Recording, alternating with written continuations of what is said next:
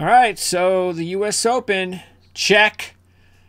That leaves one more major, the Open Championship, that's coming up next month. We'll take a look, of course, at that, including the Prep, the Scottish Open, and the next several weeks heading up until the final major of the season, beginning tonight with the Travelers. And the Travelers Championship is actually going to be the final signature event of 2024. How quickly time flies, Jared. Yeah, I'm still trying to figure out how to move on, how to move past that U.S. Open. I mean, I've struggled to focus in on this week just because what we saw yesterday was just so awesome. That's just like, all the crappy finishes, all the crappy tournaments we go through all year. It's like for that Sunday, I'll never forget a lot of those shots. I won't forget where I was watching, who I was watching with. It's like freaking awesome day of golf. It was great. Yeah, especially and most importantly because you had two top players going at it. You also had USA versus England going at it, so or Britain going at it. Great Britain, Europe, I guess is probably the best way of saying it, and bring all those Ryder Cup ties into it. So yeah, it was as good as I think we could have anticipated, and it was a crazy up and down Sunday. You kind of knew as soon as Bryson started to. I mean, you knew he wasn't going to be as effective because it was impossible on that golf course to have back-to-back days like he had on Saturday. Right. And so and then you saw it happening. The only question was Rory. And then as soon as Rory started to make a run, then you were like, all right, this is going to be interesting.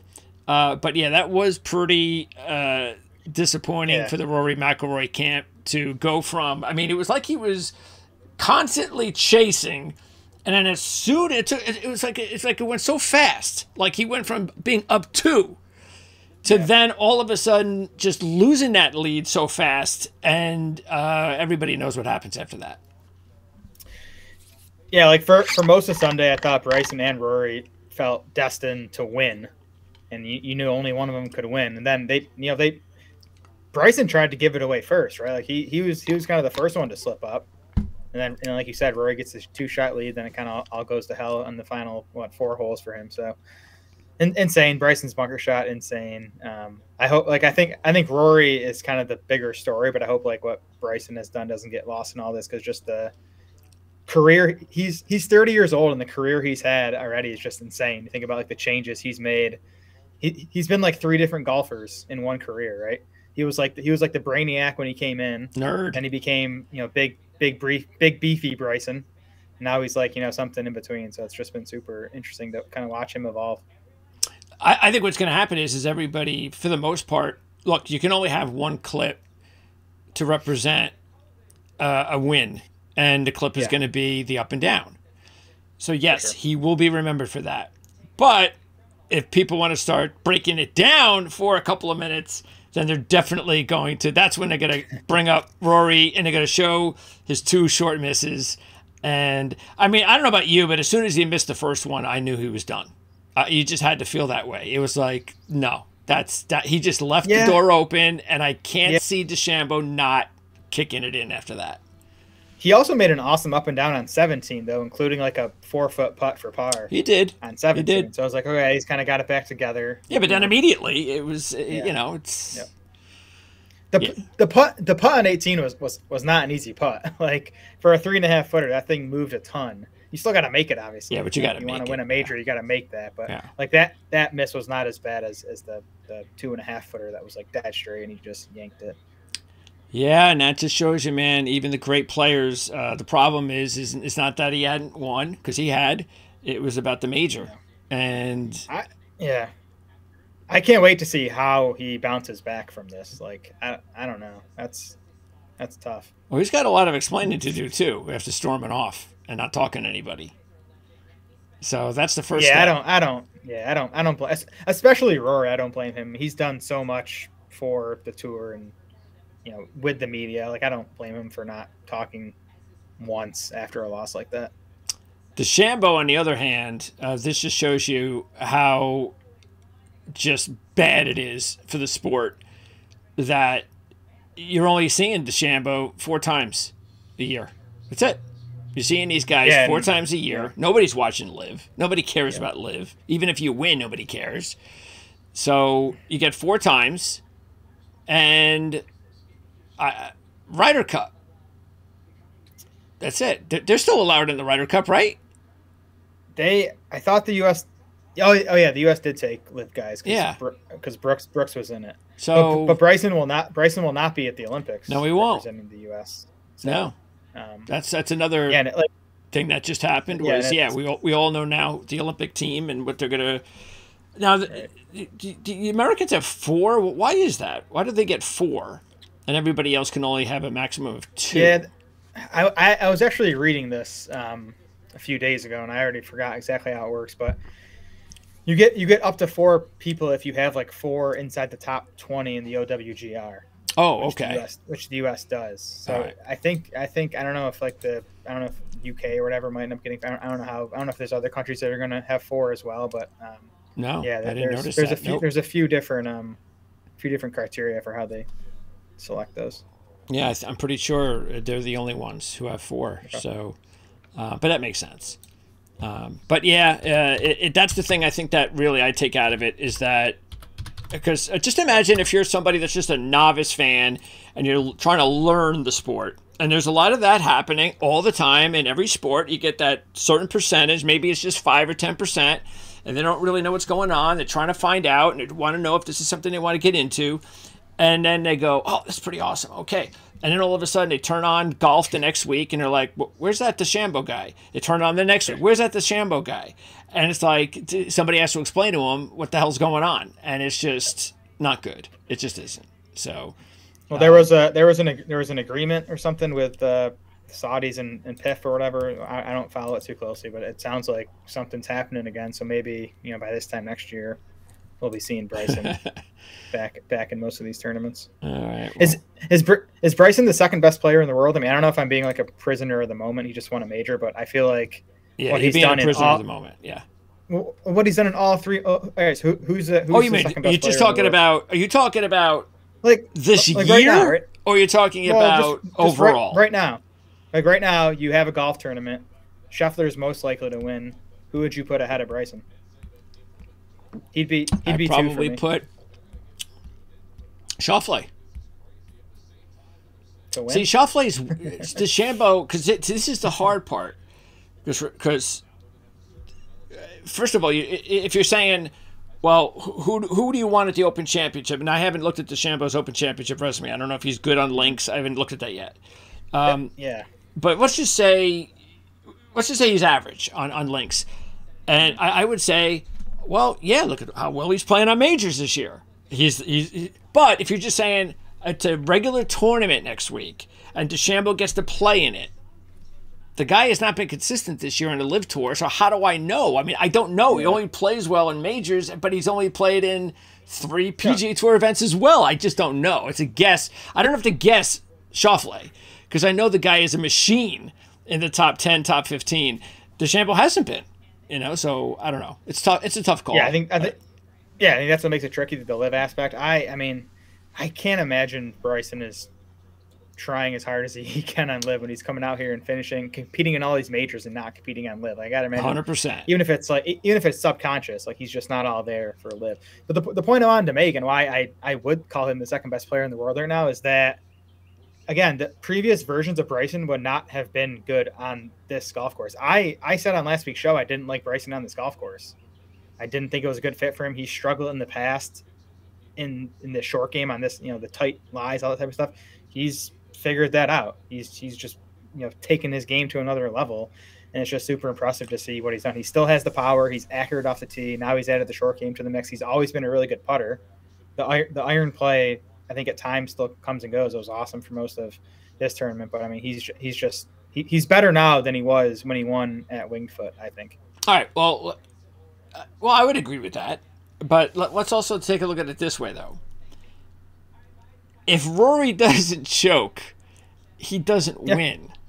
So, and then what are we saying? Are you saying, oh, DeChambeau's the best man? He was second, and sixth. No, we're not saying that. We're saying, well, he has a 1. I'd probably say Rory's 2 and Bryson's 3. Yeah, probably, Rory had 1. But even then, we're talking about Bryson going second or what, sixth? Oh, absolutely. Second He deserves to be in the top five yeah. conversation. Lock. For sure. Lock. Yeah, I think because who else are you putting in there? You're putting Schauffele, and then who? You putting Morikawa in there? In the top five? Ludwig? Ludwig's probably my top five. Over Morikawa? Yeah. They're both there. I think those are probably the next guys you're talking about, right? Yeah, I don't really think there's anybody else in the discussion, really. No. Yeah, so if you're saying like Scheffler, Xander, Rory, Bryson, top four, and then Ludwig, Kyle, probably the next two. And again, we're talking about now, but let's just say if we're trying to figure out, like let's just say we're starting the season again. A lot's going to depend also at the end of this season what happens to Victor Hovland's game. Yeah. Because he still has time to do what he did last year, which is get hot at the end and look like he's awesome and like the best player in the world. So, but as of today, with your question in hand, no doubt DeChambeau's now one of those, not only top five, but you could probably even put him in the top 3 or 4 for sure.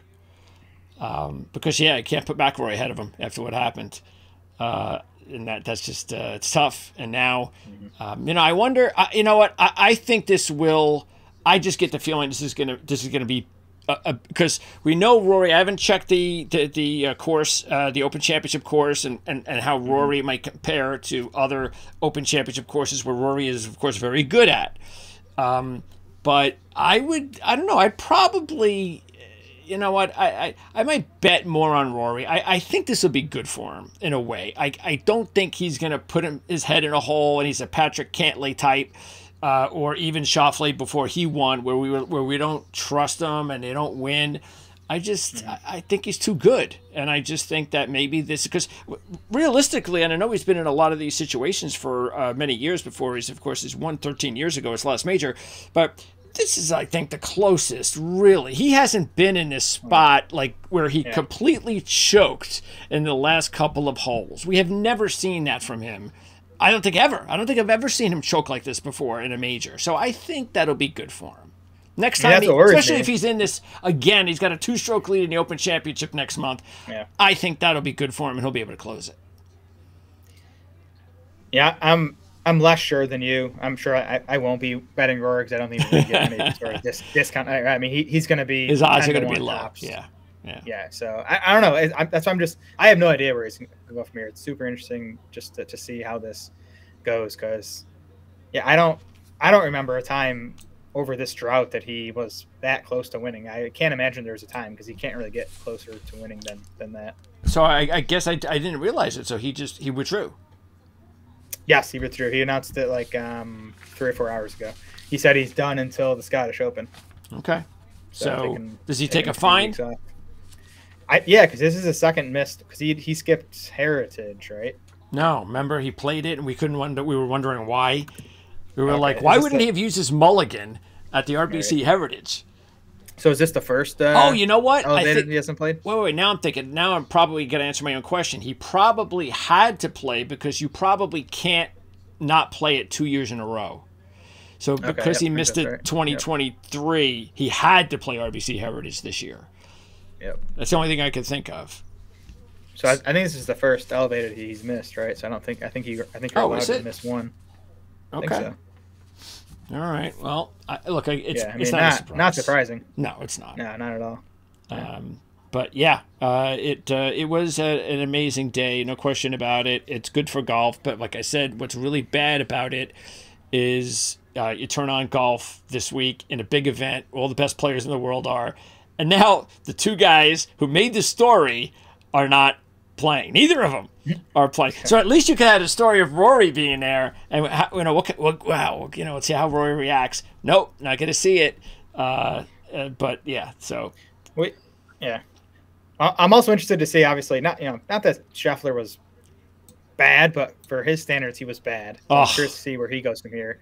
And the other guy I'm curious about is Ludwig, who he kind of ejected after having the lead there heading into Saturday. So I'm kind of curious to see how he bounces back. Oh yeah, I mean Ludwig looks like a robot out there. Just every swing is perfect. He never looks nervous, but I think that was a reminder that he's still a human like the rest of us, and he definitely for first time U.S. Open with the lead, all that stuff. Like it was too big for him for now. He'll win a U.S. Open. I'm like super sure of it. He just has the perfect game for it, but too soon for him. Yep. And again, that's the reason why when we look at the odds every week and we see these low numbers, that's the reason we'll even say it. Can't take them. Not enough experience. Not at 14-1 or whatever Ludwig is each week, which he pretty much is, even in majors. And then, like we just said with Rory, could he win an Open Championship? Yeah, but he's going to be 8-1, maybe even 7-1 because of his history in that event. But are you willing to roll the dice on Rory coming back and winning the Open Championship that quickly at that number? And now Scheffler, because this is good point. I mean, just take let's see, just taking a look at his odds right here. It's same as always. Plus 360 at Draft Kings, and I'm sorry, but after the way he played, and let's remember, he did nothing on Sunday of the week before when Morikawa had opportunity after opportunity to beat him and couldn't take it to him, and so that's why it was refreshing in a way to see somebody play the way like DeChambeau did, because even though he struggled on Sunday, it wasn't like he choked or he just didn't have it. It was a tough freaking golf course. And he still made really good plays like the one to win it on the 18th. Something we just aren't seeing enough. Why? Because the guys that we are probably missing, the guys that do have the ability to beat Scotty in some of these and go up head-to-head with him, are playing a live. Mm-hmm. So, yeah, it's unfortunate. Yeah, so, I mean, I'm sorry. There's just no way now. I mean, Scotty, sorry. After the way he played on that Sunday, after the way he played last week, no. I need to see how he's going to play this week before I... And by the way, we know he doesn't play all that great at the Open Championship either. And now I think the questions are going to start to come about. I mean... What's up with Scotty? Masters? Is that what we're talking about? I was saying that to one of my buddies when we were watching on Sunday that Scheffler, it feels like he's been underwhelming in the majors, just relative to how dominant he's been outside the majors. Like outside of the Masters, like even I think he came like third in the U.S. Open last year, but he was never in contention on the back nine on Sunday. So it does feel like he's been underwhelming. The other thing I'll say about Scotty, it's funny looking at the stats. He was still fifth best in the entire field on approach at the U.S. Open. He had a bad driving week for him, but he still gained strokes off the tee. It was like old school Scotty. He lost 6 strokes putting. He was one of the worst putters in the field. So like he really didn't play as bad as the finish would suggest. I'm not concerned about him going forward. I don't think he'll win this week. I don't think it's a great fit for him. It's week after a major, all that stuff. He definitely could use a week off with all that's gone on for him. So I'm not as scared of him this week as I have been in previous tournaments. I also don't think he's about to start a cold stretch here. Is he another one that hasn't missed a signature event? I don't think he has. I don't recall him missing. Yeah. What did he skip after the baby came? Was that not a signature event? That was right after the Masters. Yeah. Well, you had the RBC Heritage. He won right after the Masters, and after that, only if there was one between the RBC Heritage and the PGA Championship. Was that the Wells Fargo? Oh yes. He didn't play Wells Fargo. Okay. Right when Rory got his win. Yeah. Right. All right. So before we dive into this for this week, let's talk about the golf course. So we have to keep this in mind. I mean, this is the strange one because this is like an easy golf course, and to have like an easy golf course, TPC River Highlands, as a signature event, it's very strange. But hey, they got Travelers. Travelers has a lot of money, so they're putting the money up, and good for them. But it's just an easy golf course. I'd have to think if I'm the PGA Tour in a way, wouldn't you? Now, I don't know what their connection is with TPC River Highlands. I mean, I don't recall this being some sort of great, legacy golf course in any way, shape, or form. So I'd be like, look, if you're going to keep putting money up for a signature event, maybe we find a different venue. I think, yeah, I agree with you. It's not the most exciting course. I think part of the reason I believe this is the second most attended regular PGA tournament behind only Waste Management. I think they get awesome crowds here, so I'm sure that's part of it. Like they're not leaving this course, and might as well have it be elevated. And I'm sure this is one that's going to rotate, right? Like it probably won't be elevated next year, I would assume. Well, yeah, but that's only one, right? I think it's only one of them that gets off the board each year. Is it? Is it just one? Yeah, I thought think it was maybe one or two, but yeah. But anyways, I think part of it is the attendance. Yeah, just going back to the course quick. This is the second shortest course they play all year. It's a par 70. It's less than 6,900 yards. So that's a big thing here. Is that the shorter accuracy type players have a better chance here than they do at a lot of these other signature events that are played at these long, tough golf courses. Yeah, that's definitely an advantage, no question about it. Or at least it eliminates the disadvantage that those short hitters normally have. So that's good. I always think that's good. The more the merrier. It helps us out. Taking a look at just some of the winners since, let's see, even if we just go back to 2017, you have, let's see, 1 major, 2 major, 3 major, 4 major, 5 major winners have won here since 2017. So, and again, it's only been a signature event 1 year. That was, because it was last year, right? Signature event last year? Yeah, it was. Yep. Yeah, Keegan Bradley winning last year at 23. The score, that was, I think, a record. Mm-hmm. So not the par, but the overall score of 257. It was 23 under par. I think the record, I believe, is 25 under par. So, yeah. So that's kind of what we could see once again. And I know it's not in your stats, but that is even the one thing that I was looking at was. I was taking a look at some like matter of fact, I was taking a look at Oberg and a few other golfers because I was like, you know what, I'm thinking of maybe taking Oberg this week, and then I looked at it, but I want to see how he plays on. I want to see what his record is this year on the easy golf courses, and I'm like, wait a second, not good. If you look at it, he's had the 3 easiest golf courses he's played at are like his worst results: Century, Sony, and Texas. That's 3 of his worst results of the season. As soon as I saw that, I was like, nope. I'll now look. Of course, it's a big money event. That is something they have to take into account. But right. it is a little bit of a cautionary kind of deal there when you notice that. Yeah, I considered making that part of my model this week. How guys do on quote unquote easy courses. I decided against it though because, like, despite what Keegan shot last year, the winning scores here are usually more like in the mid to high teens.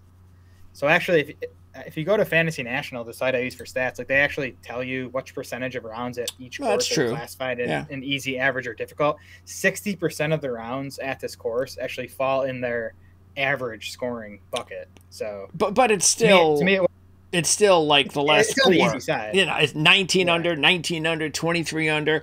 Harris English was 13 under in 2021. There was 1 year, and maybe it was weather related. But it's true. I mean, I don't know about Sony. I know Century. Wait. Yeah, I'm trying to remember now. Yeah, Century. Yeah, Century's the one that's 28 under par or something like that, right? Yeah. Okay. Yeah. So Sony is more like this, I believe. And Texas also, I believe, is a little bit like this. But yeah, it's true. It's not Century, which is another silly thing. But they're never getting rid of that. So, but you would just wonder, man. And we talked about it. I mean, come on, toughen up the golf course a little bit. Put more rough, grow a little rough or something. I mean, come on, speed up the greens. There's some ways you can manipulate that golf course. Anyway, so let's take a look at your stats. Let's see, what do we got here?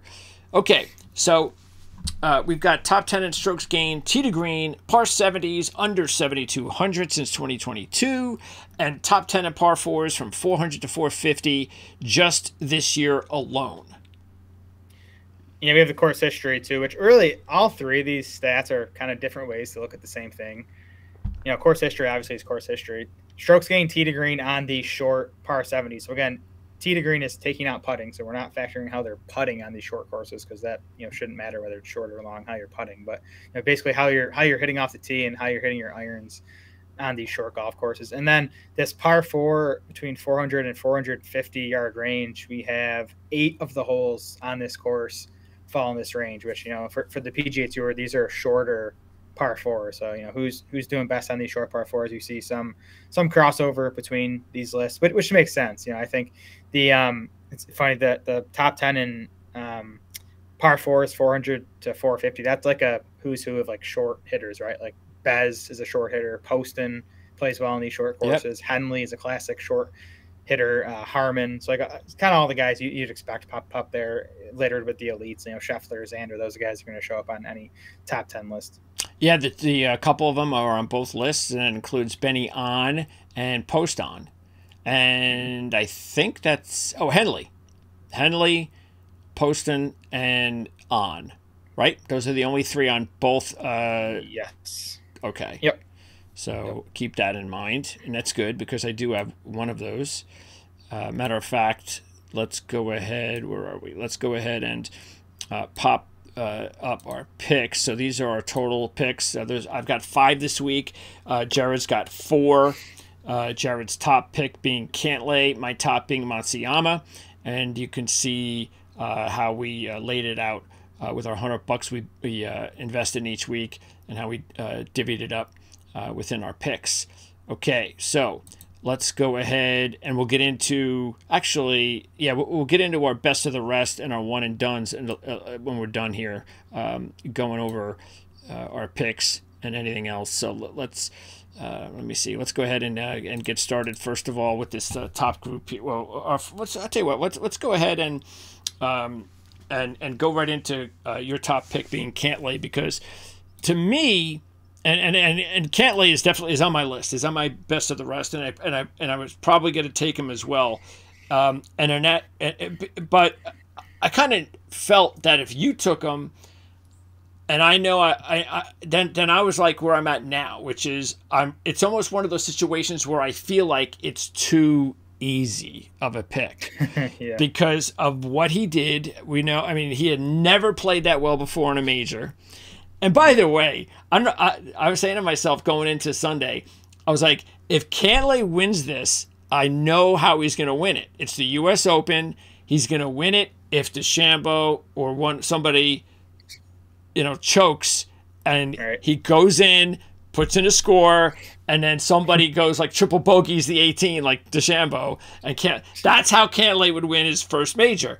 But he played pretty well, but as usual, he missed putts he could have made on Sunday. That's typical Cantlay. But it was a big effort for him at a major, which was my point.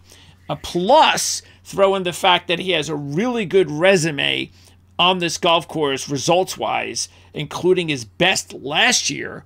And it's like, yeah, come on. I mean, it's a no-brainer. It's a good number, but it kind of scares me, because it's almost too easy in a way, too easy of a pick.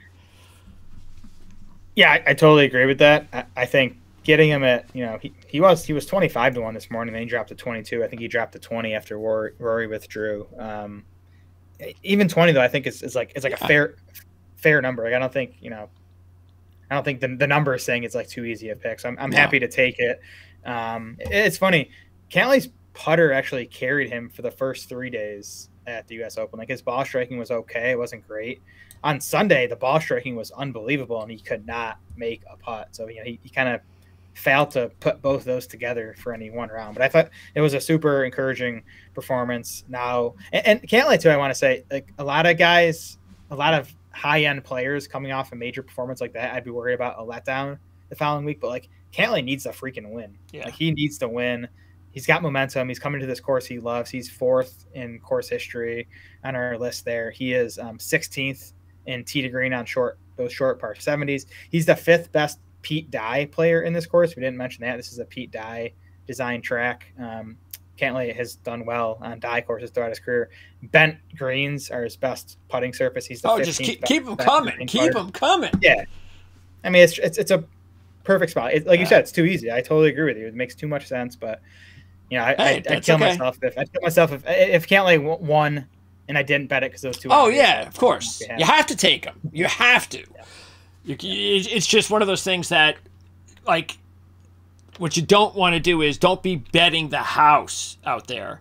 Because the two easy ones, those are the ones you'll get in trouble with betting the house. Just go ahead and bet them, and bet a few bucks on them. Absolutely, but just don't get too crazy. Never bet the house. You're right. Never bet the house unless you have two, and you don't have any kids or a wife. All right. So, let's see. Next up, now I have. See, it kind of worked out this way, but. All of my guys are like all in the same kind of area. Matter of fact, when I made my picks about 5 hours ago, I had, I believe, 4 out of the 5. Yes, Matsuyama was the only one. The other 4 were all 35-1. So I was in that same group at 35-1. But now they've all kind of changed and moved up a little bit. But right here, all 3 of them are right here: Matsuyama, Finau, and Burns. And for me, Matsuyama was also kind of a no-brainer, like Cantlay in a way. Because, remember, we talked about it last week. He's starting to play better again. And then here he goes. And he has another good week. So now he's trending really well. Back-to-back top 10s. He's already got a win in the Signature Series. 13th last year in his first appearance, which is solid. And I just think this makes a lot of sense for a guy like Matsuyama. Even though he's won already, and I know Cantlay needs it more and all that, and he's coming off a major. But I just think he's got the disposition to go out there and get it done. As far as Finau, same thing. He is trending really as good as we've seen him trend maybe in the last couple of years. And we're not talking about winning Mexico or any of that crap. But competing like he did, this is the best we've seen him in a major in a while. So his trend line is awesome. He only has one top 15 here, but if you look at some of the trends, there's a trend that says, and I think it might be 8 or 9 years or something like that, where a lot of the guys who have won here never had like a top 5 before. So you don't have to have a really good history here to win. So I think that's something just to keep in mind. And then Burns, who's on this page here, we both have talked a lot about Sam Burns, as you know, lately. And I just felt, well, you didn't take him, so I'm going to make sure that one of us does, because he had one of his best major appearances, even though he was very quiet. Nobody noticed him. But I'm not sure if Burns has ever had a top 10 before in a major. I don't think he has. I had some money on him last week, so I was following him. He was never really in the mix, but no. He it's funny. I think he was +4 in his first 5 holes on Thursday. And then after that, he was like really good. So, yeah, I looked at all 3 of these guys. It's funny. Hideki and Finau, I have the same concern. It's just, can they make enough putts to win a tournament where, you might have to get to 20-1 to win. But ball striking wise, especially Finau, I mean, his ball striking has been awesome all year. He hasn't been that bad as a putter lately, which is all he needs to do. But again, can he make enough to win here? Burns can definitely make enough putts to win here. I think it's a really good setup for Burns. At least a few of the tournaments he's won have been on these courses that get up to 16 to 20 under par. All right, and then moving on down the list here, there's another one of my picks, and there's your pick there on the bottom. So I have Henley, you have Connors, and I was considering Connors. Not sure if I would have taken him, and he almost made my best of the rest. So I was giving Connors a look. Why not? He was able to squeeze in the very last possible hole or minute or day to get into the Olympics and overtake Adam Hadwin. So he has to feel real good about that. But he's usually Mr. Top 20, but yet he's got 2 top 10s in his last 3. So I'm sure you're seeing exactly what I'm seeing, plus 9th last year. That's also very important. And Henley, who you have, by the way, on your fantasy team, had a very impressive showing. Played really well on Sunday, and he's not really a great major player. So he finished 7th, and his last 5 have all been in the top 30. 3 of those are top 15s.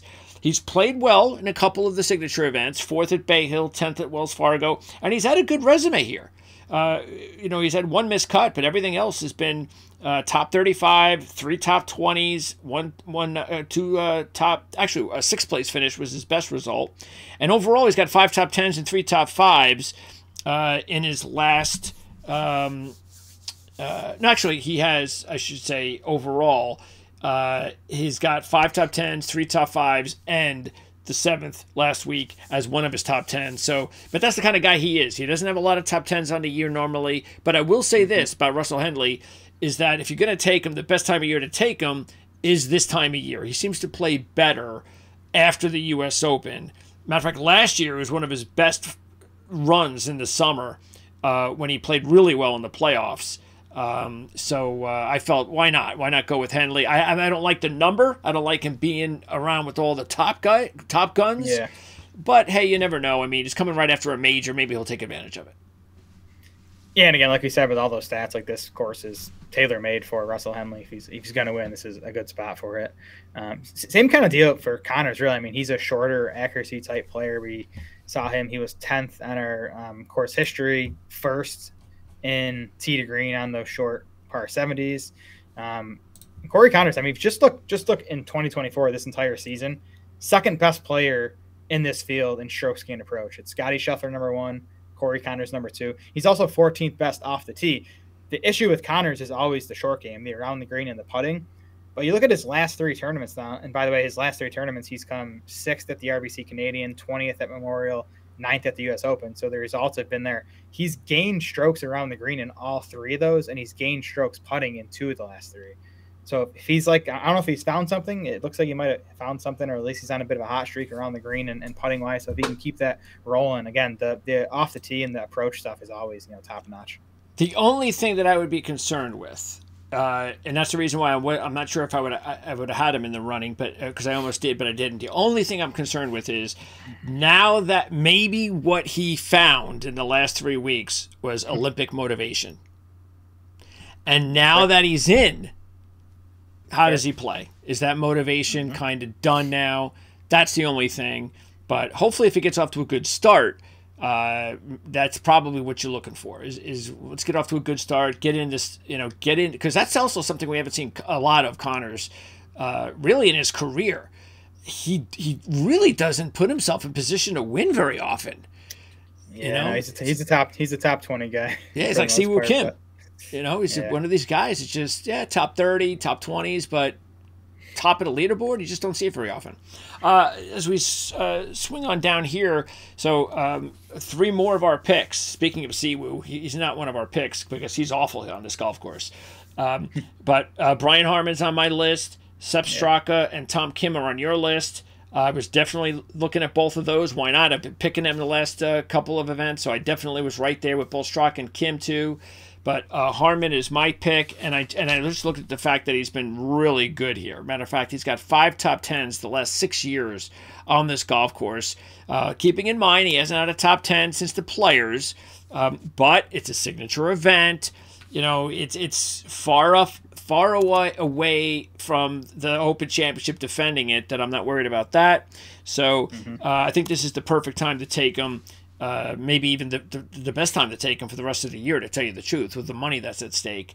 And then you've got Straka and Kim. And again, Straka does have a 10th place finish on this golf course.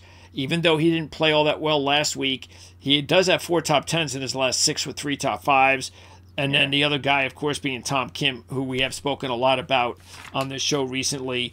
And once again, he put himself in position to have a good Sunday.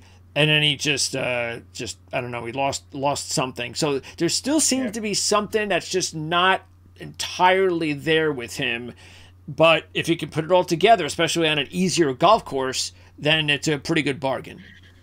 Yeah, and of course that fits Tom Kim much better. I mean, he's a shorter accuracy hitter. You look at the couple wins he has on the PGA Tour; they're on short courses. So the fact that he's been able to have the finishes he has really the last 2 weeks at the U.S. Open and at Memorial, courses that don't really fit his game. They're too long for him to like really compete, I think. But you even look at the numbers, like it was it was bad for Tom Kim basically through like mid-July. And at the PGA Championship, he started to figure it out. He's now gained strokes off the tee in 4 of his last 5. He's gained strokes on approach in 4 of his last 5. And again, I think this is a good course fit for him, where we really haven't seen that in the past couple of weeks. So he's made 9 straight cuts now. So yeah. It seemed, like you said, it seemed like it was just yesterday that he was struggling mightily. Right. Yeah. So I think he's got it figured out. I think, we're still kind of getting a bit of a discount from what he would have been a year ago. He probably would have been 30-1 in this field a year ago. And then, Sepp Straka is just a form play for me. I mean, this guy, even last week, the disappointing stuff last week for him was all around the green and putting. The off the tee and approach was still awesome. You just look at the last 2 months in this field. He's the 14th best player off the tee and the 6th best player on approach. And he is also generally a good putter. Like, I don't worry about him making enough putts to win this. Remember when he won? What did he win last year when he almost shot the 59 on Sunday? It was at John Deere. I want to say whatever it was. Like, this guy can definitely fill it up. He can go low. He can make birdies. I'm not worried about this, score being too low for Sepp Straka to win. So I just think he's a guy that's been trending towards a win, and I think that this is a decent spot for him to get it. All right. And then scrolling on down, let's see, who else do we have here? Is that it? Do we go through our picks already? Those are my four. Did we go through our picks already? Yeah, we did. That's right. I forgot. I put all my picks in the same area. I usually have like a long shot, but I'll tell you right now, the long shot that I almost had is right here. Denny McCarthy. He was the one that I was really this close to putting on my list. He was my next guy. So if I would have taken someone off, he would have made it. And we've got to keep in mind that last year he started the event with a 60 in the first round, finished 7th, and he does have a top 10. Matter of fact, at the last signature, the Wells Fargo, and he also was second at the Texas Open, which is an easier golf course. So, and he's this is fits him. It's this shorter course, and so I think there are a lot of things saying, maybe Denny McCarthy this week. Yeah, I looked at him because I kind of thought the same thing. And listen, it still could be. He's just such an absurd golfer when you look at his stats. Because he has lost strokes on approach in 6 straight events, but he's also gained a ton of strokes putting in all of those. So it's he's the opposite. I always say I want these good approach players where if they can find the putter one week, they're going to win. McCarthy's he's a great putter. If he can find the irons one week and just be decent on approach, he's going to win. So we'll see. All right, let's pop up actually the best of the rest. Our extra picks, and I have Dietrich, Fleetwood, Lowry, and there's McCarthy and Cantlay, who I spoke about, and then you have Batia, Harmon, and Henley, so 2 of my picks, and Hovland. So you've got Batia, Hovland, who we haven't talked about, and I have Dietrich, Fleetwood, and Lowry, who we have not yet talked about. So out of that group, out of those 2, talk about well, of course you've talked a lot this year about Batia. We know how much you like him. So why do you like him on this golf course? Really a number thing for me. Last I checked, he was 90-1. He's also one of the most accurate drivers on tour, and that's important this week. Again, a shorter course, you want to keep it in the fairway, club down, all that stuff. So I think it's a good. Yeah, I mean, I think 80-1 is still a pretty good number for Akshay. I think he should be lower. So I think that's a good bet. Hovland, I mean, I considered making my card Cantlay, Hovland, and maybe one other guy. I think that's viable this week. Victor's U.S. Open. I obviously didn't get a lot right at the U.S. Open, but I feel like I got Victor Hovland right because it was totally the short game. Oh, yeah. He gained. I mean, not that the ball striking was awesome. I will say it was kind of subpar for him, but he gained a half stroke off the tee. He gained 2.1 strokes on approach. He even gained putting. He lost 3.5 strokes in 2 rounds around the green. Now again, that was the short grass chipping that he struggles on, but we're kind of back this week to the thick rough around the green that we saw at Memorial. That stuff he's okay short game wise. So I think he'll bounce back this week. Would not be surprised at all if he ends up winning. So I think Hovland, I think he's still 20-1, right? I think going Victor and Cantlay, just going those 2 big guns, is definitely a viable betting strategy this week. Yeah, well, and keep in mind, Batia 80-1. He wins Texas. I mentioned McCarthy, who was second at Texas. So And again, it's a relatively easy golf course, is why I bring that up. Because we haven't really seen many easy golf courses since Texas. I'm not even sure if we have seen one since Texas. So, and Batia is trending in the right direction as well. There's Dietrich, and look, for me, I'm at the point now where because he played so well again at the U.S. Open, and he's now played. He's 14th at the U.S. Open, 4th at PGA. He broke out, of course, at Pebble with that 4th. He's trending. His trend line is nice. He did miss the cut last year, but I'm not worried about that. Look, he's a hit and miss guy. I get that. That's just the way he is. He's never won yet. That's also, to win a signature, but he's been competing in these big events, and seeing Pavone win an event, Pebble. No, what did he win? Torrey Pines. Torrey Pines, and then pretty much do nothing, and then be on the final pairing at a U.S. Open. I mean, if he can do that, then Dietrich can win, and then we'll look back at his resume and say it's better.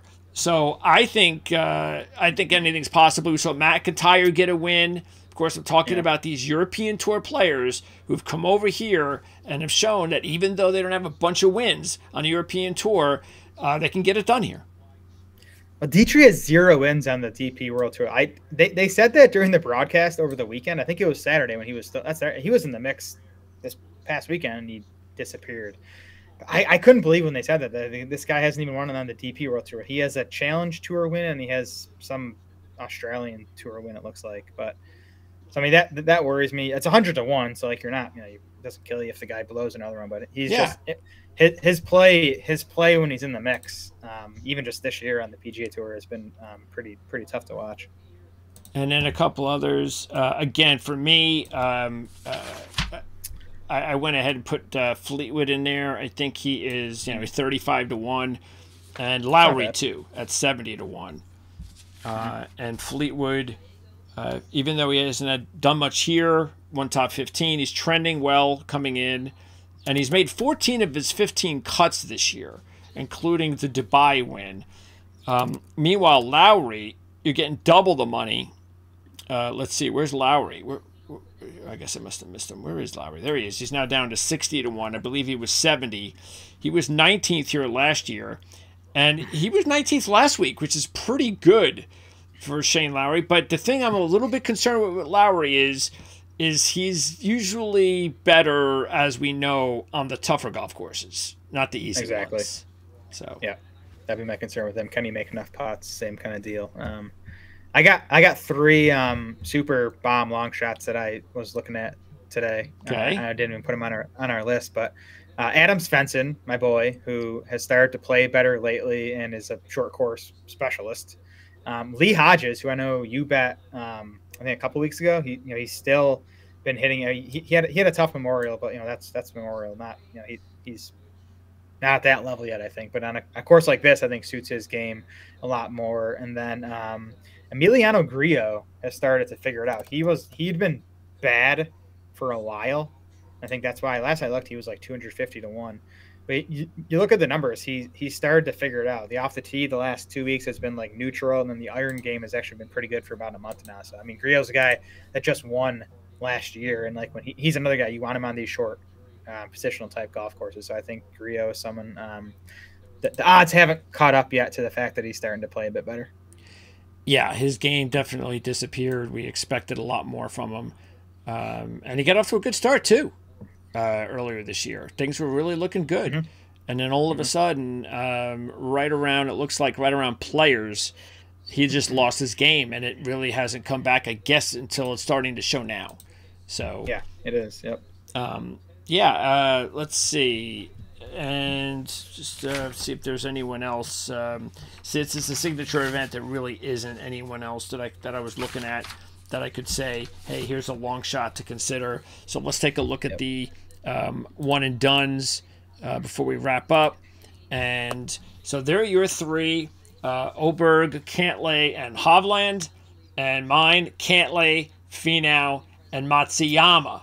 So Now, the thing with this is, once again, the Cantlay factor.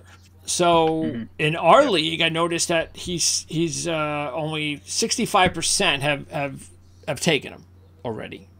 So that's pretty good. Taking him, or he's 65% available? No, 65% have taken him. Really? Yeah, he's only got 35% left. Huh. Yeah, that's interesting. Yeah, I thought he was going to be the most popular pick this week, but that obviously makes it tougher for him to. Yeah. Where'd everyone use him? Where'd everyone use him?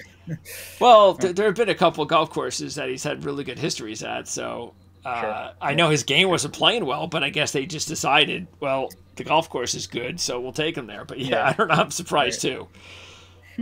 But yeah, that's why this would probably be a good week, because now in our league at least, because with only 35% left, why not try to take advantage of that?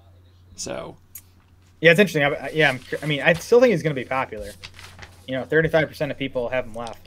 Yeah, most of them will take him this half week. Half of us might use him. Yeah, I've switched mindsets now on one and done, because I went Brooks last week, and Bryson was pretty damn popular in our pool, so I've like fallen behind again. So I'm back to like trying to make sure I'm different with my picks. So does that mean you're looking more towards Oberg or Hovland? I think I'm leaning towards Hovland. I don't think he's going to be that popular, right? Kind of coming off a disappointing U.S. Open. I agree. I think most people will take Oberg. Yep. Yeah. So I think Hovland's where I'm leaning right now, and hopefully he's less than 10% owned. Yeah, if I was going to take someone and not go with Cantlay just because of, like you said, same thing. I mean, I'd have to get some really weird ones. I'd probably, I mean, obviously Finau would probably be the way to go in that respect. Yeah, I think so. But I even though I feel more confident with Matsuyama than Finau, but yeah, Finau probably isn't going to be on a lot of people's short list this week based on his resume on the golf course. And there's a lot of other players that you can consider.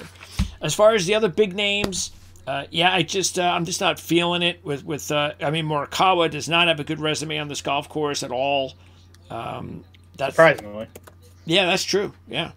I think he'd be good here, but let's see. I mean, right now, Thagala, Justin Thomas, Wyndham Clark, Max Homa. Forget Jordan Spieth. I mean, these guys are just not on their game right now. Too much inconsistency at best. Yeah, Saad's the one that I think is closest. Like, I don't think he's not playing great right now, but he's also not playing poorly. I'm also like not worried about him. And he has unfinished business here because he lost to Xander in 2022, I think it was. Right? Okay. That was that. It was here. That was at this golf course. Okay. That was here where he had a one-shot lead on 18 and made double bogey to lose it. Yeah, he got screwed. He put it in the fairway bunker and I think he was like under the lip or something. Kind of got screwed. But so he obviously has at least once played well here. So he's someone I looked at, but the number was a bit too low for me. Yeah, that's the thing, because the fact that you're talking about that's the problem is some of these guys, they're just not playing well enough, and even though the number's okay, the guys that we took are playing much better. They just are. They're getting the same odds. And again, that's why it's tough to handicap these things, because it'll be the guy that's not playing well that'll go ahead and win. You can't predict that. So hopefully not. Right. Maybe. But there you go. There's the Gala 30-1. Justin Thomas, who has no right being 35-1 with the rest of these guys, the way he's playing. I mean, Jordan Spieth. He's hurt. He's just hurt. He's just hurt. It's just the wrist. But speaking of that, John Rahm just did not even get to play. We were talking about that last week. We weren't sure, I think, at the time of our conversation, if he was going to play last week. Right. Yeah, he withdrew Tuesday night, I think, right? Yeah, it must have been. And then even Wyndham at 50-1, it's like, you might as well still be 70-1 because you haven't done anything. Yeah, he's another one. He said in his press conference before last week that he'd be happy just to make the cut, which he did. So maybe he's trending in the right direction, but definitely doesn't seem like he's ready to win again. Horschel's playing Torres struggling. Horschel's playing well. Yeah, 70-1's not bad on him. Yeah, Horschel's playing. The only thing is he already has a win this year, even though it was in a opposite field. Yep. Still, it's kind of hard for me to envision Billy Horschel winning twice in 1 year. But Yeah, and then there's some of our players that we've talked about this year. Austin Eckroat, you can see him. You're getting a good number there at 130 to 1, keeping in mind that this is a signature event. There's Spencer. Does this guy, is he getting like a waiver or something? Because he had that great run a couple of years ago when he finished 4th. Yeah, I don't know how that works exactly. Yeah. It must be a sponsor's invite or something. Yeah, he must have, somehow he found a way to get in that, because he's still an amateur, I believe. I don't know if you know, his 4th came here. Did you know that? Yes, that's what I was saying. That's why I'm guessing that maybe because of that, right, they're bringing him back or something like that. So yeah. Well, he also played here last year and missed a cut. So, Okay. 3 years in a row he'll have played here. Eric Cole's been awful. Awful. All right. So there you go. That is what is happening with the Travelers. Now, coming up, we have a breather. We knew this was going to happen. I have no idea what to expect with the field next week. I feel sorry for who put this Rocket Mortgage event together, but somebody had to be there, and it was Rocket Mortgage. And then you have John Deere. And to tell you the truth, I'm not even sure that's going to be much better, because after that you're going to fly to because you got the next week is you're going to go to Scotland, and then a lot of players are playing in the Scottish Open now and preparing for the Open Championship. So we got a couple of kind of off weeks. We could use a breather. Yeah, sure. It's okay. I mean, it gives us an opportunity to watch a lot of other guys who we haven't really seen that are still capable of winning, and maybe it might even be a little bit easier for us to make some money, because you're not going to have all these big hot shots playing. So, all right, so that's going to be next week, the next couple of weeks, and then again, before you know it, it's the Scottish Open and the Open Championship back to back. Matter of fact, what's anything going on with the futures with the?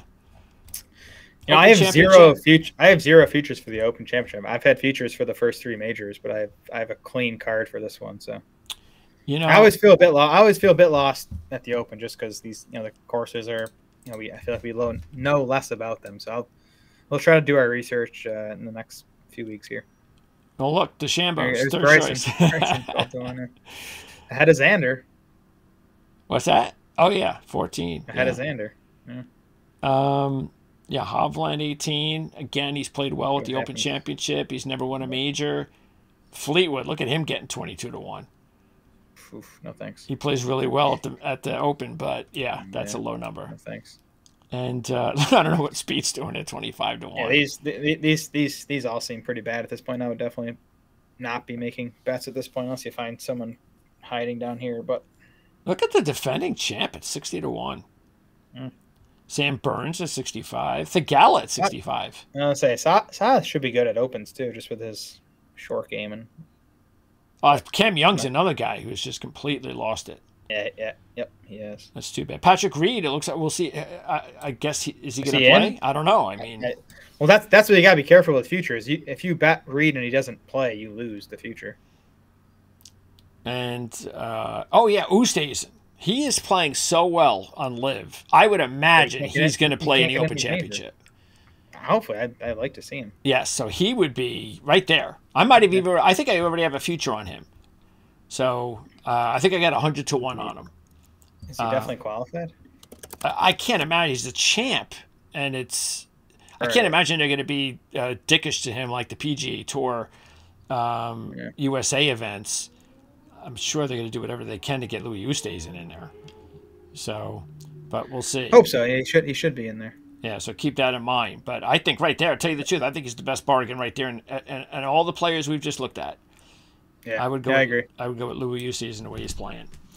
Yep. All right, but anyway, that's coming up. We'll talk more about the futures at the Scottish Open week, and give you a little bit more of an idea, because we'll also we'll have a little bit more time to take a look at the golf course over there for the Open Championship, and see who fits and all that. So because we'll pretty much know what we're going to do for the Open Championship Scottish Open week, and then that'll give us an opportunity to say, okay, this is what we're already looking at. for next week, and just in case anybody wants to get a head start and think that they're going to get some edge on some of those odds. So just make sure, of course, you subscribe here to the channel. We also want you to not only subscribe to Prime Sports Network, but also to Tee Off with Jan Stevenson.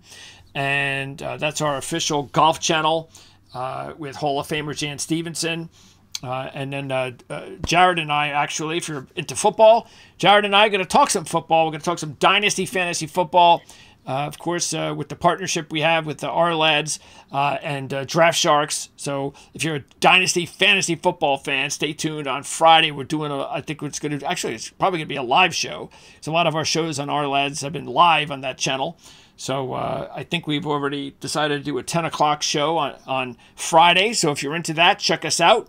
And for golf, just leave a question, comment, anything at all regarding maybe anything that we haven't talked about. If you have something on your mind you would like some advice on or anything at all, just let us know.